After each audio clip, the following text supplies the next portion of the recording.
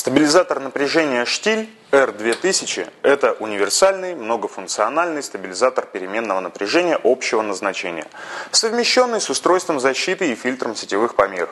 Конструктивно стабилизатор выполнен, как видите, в виде настольного блока с табло индикации на передней панели и выключателем на задней панели. Автоматический предохранитель расположен тоже на задней панели, 15 ампер.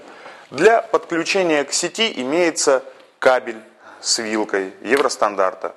Назначение стабилизатора напряжения R2000 – это защита оборудования, требующего повышенной стабильности питающего напряжения, суммарная электрическая мощность которого не превышает 2000 вольт-ампер. Это медицинское, научное оборудование, копировальная и множительная техника и многое другое. Конструктивные особенности данного стабилизатора напряжения R2000 – это настольный корпус, тороидальный силовой автотрансформатор, естественное охлаждение, дискретное регулирование выходного напряжения, широкий диапазон входного напряжения, высокая перегрузочная способность.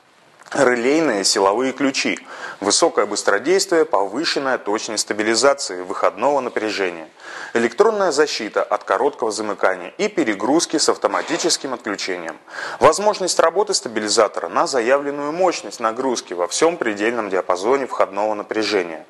И сейчас я вам продемонстрирую его работу. Для этого я использую наши студийные осветители.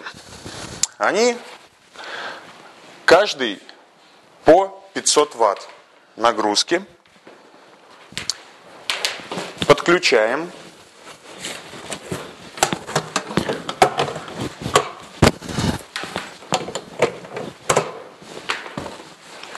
И включаем.